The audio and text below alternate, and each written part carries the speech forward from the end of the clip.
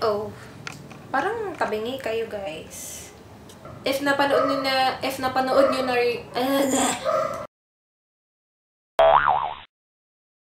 Hi guys! This is Rhaze. Welcome back to my channel. Today, I will show you guys yung mga products na hindi ko nagustuhan. These products are locally available. Hindi ganun karami yung products na ipapakita ko sa inyo. Sila lang yung nasa collection ko na hindi ko talaga nagustuhan. Actually, some of the products here na review ko na. So, meron na kayong mga insight if you've been watching me for a while. Okay, so without further ado, I will go ahead and show you guys yung mga products na tsaka, hindi ko nagustuhan. I don't recommend. So yeah, I'm gonna start with face products. Olay CC Cream. I did a review on this already, you guys. If nakita nyo na yung review na yun, alam nyo na yung thoughts ko about this. I don't think mag-work siya sa mga tao na may oily skin. Siguro kapag may dry skin ka, may possibility na mag-work sa'yo to. Hindi siya nagpo-provide ng coverage. Even light coverage, hindi siya nagpo-provide. And then sabi din niya na na-minimize niya yung pores. This alone, hindi niya na-minimize yung pores ko. Parang nag-blur out lang yung pores ko nung nilagyan ko na siya ng powders. Okay, next one is the Stay Flawless 15-Hour Primer from Showell. I did a review on this already because this was requested by a viewer and this is really expensive. I think 99 lang to. And yes, it looks exactly like the Benefit product. Hindi niya na-control yung oil ko. Nung nireview ko to, one side of my face may primer, one side wala. Mas nagiging heavy yung face na may primer kasi thick yung consistency nito, guys eh. Look ha. Yan. Super thick ng consistency niya and malagkit talaga siya sa mukha. So, nag-a-add lang siya ng lagkit, hindi siya nagko-control ng oil. So, hindi ko talaga siya nagustuhan. It did make my foundation stay longer, but hindi ko lang talaga bet yung parang malagkit na feeling tapos hindi naman nagko-control ng oil. If you have dry skin and you have foundation na hindi ganun ka-long lasting, you can use this. Plus, nag-a-add din siya ng coverage ng konti lang naman. Pero hindi lang talaga siya nag-work sa oily skin ko. Okay, next product is another one from Showell. This is the CC Cream. I did a review on this.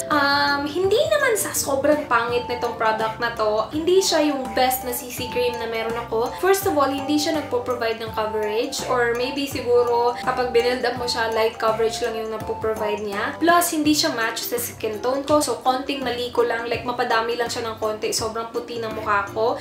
Can you see this? Sobrang light niya sa skin tone ko. Ayun, wala na siya. Siguro kung perfect yung skin mo, I mean, who has perfect skin? Pero, alam mo yun, kapag hindi mo kailangan siguro ng coverage at all, and gusto mo lang makuha yung pang long-term effect ng CC Cream, then yeah, you can use this. Me, if gagamit kasi ako ng CC Cream, BB Cream, gusto ko talaga at least nagpo-provide man lang siya ng coverage. Kasi kung hindi, edi hindi na lang ako maglalagay, diba? Powder na lang. Okay, sa blush or bronzing powder naman tayo.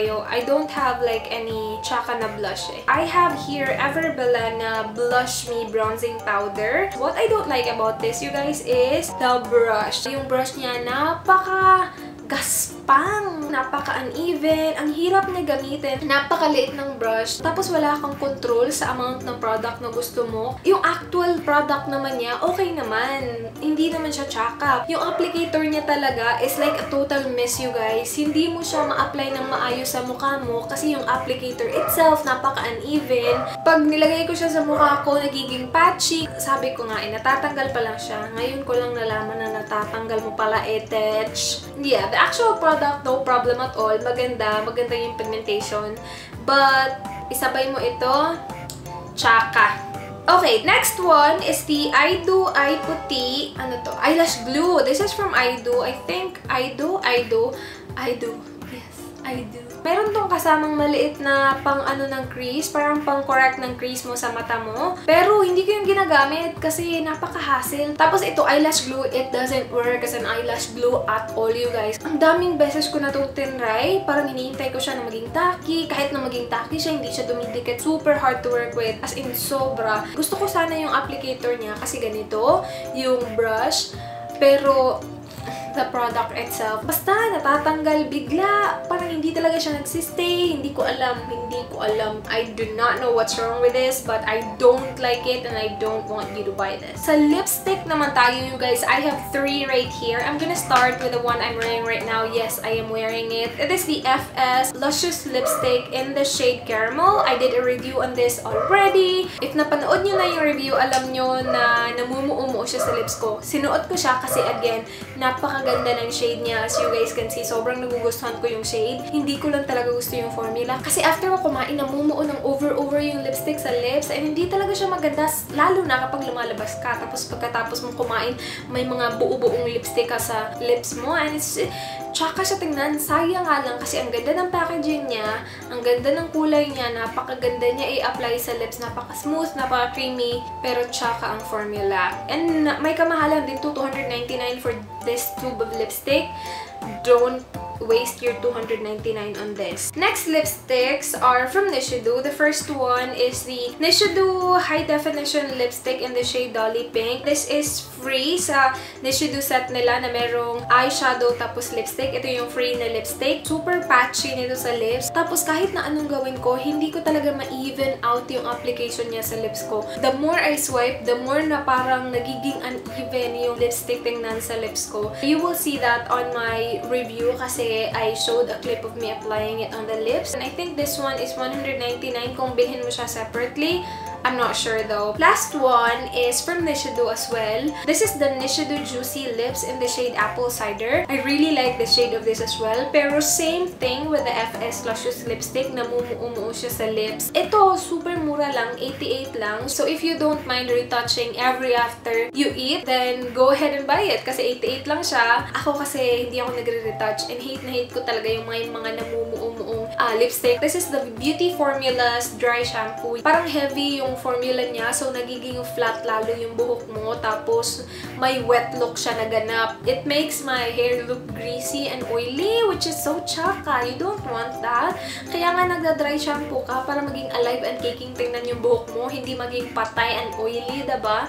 I used this mga twice lang siguro kasi the first time I used it, I didn't like it at all, and the second time, gusto ko lang siyang itry ulit just to make sure na I don't like it talaga. Nabili ko to sa SM. I don't think Watson's has this. Nakakaloka, don't buy this. It's chaka. Another one from Nichido though. This is the leg makeup. It is supposed to create a flawless skin texture on legs, formulated to give good coverage and hide skin imperfections. It stays put until you want to take it off.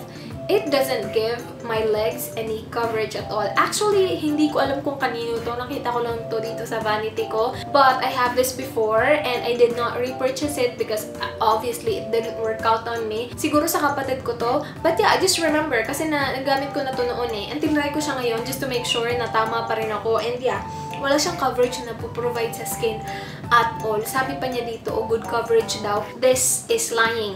You are lying. Hindi ka nagpo-provide ng good coverage. Para ka lang nag-add ng lotion kasi wala eh. Wala talaga siyang coverage. So if you're thinking of buying this to make your legs look flawless, do not buy it. It doesn't make it flawless. Niloloko ka lang nito. Save your money. I'm not sure how much this is actually, pero you don't need to ask, just don't buy. That's basically it for my video. Yun lang muna yung mga products na hindi ko marirecommend. So yeah, that's it for this video. I hope you guys enjoyed. I hope it was helpful. Please do like if it was. Subscribe if you're not yet already. Do not forget, be good. I will see you on my next one. Bye guys!